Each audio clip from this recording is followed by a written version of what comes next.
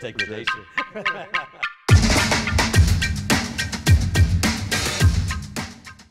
Hopefully this helps with an extension. I'm going to say Derek Jeter.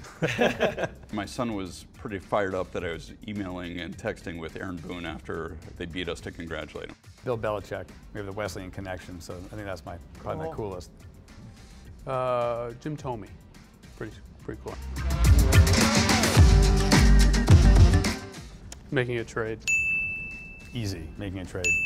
I think the gamesmanship of making a trade is much more like a game of chess, and I really enjoy that. I guess I gotta go with somebody that could be a bar mitzvah boy. I'll go with Jason Biggs. Leaves you with nothing.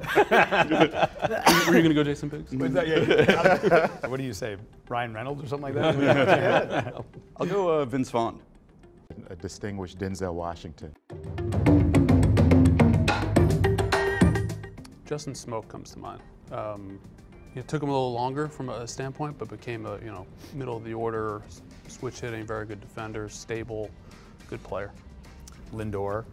I remember watching him play and then having a private workout with him, and it was our scouting director and me just and Francisco on a field, and just asked him to do anything. He did it. I'm keeping my fingers crossed that the answer is Royce Lewis for us.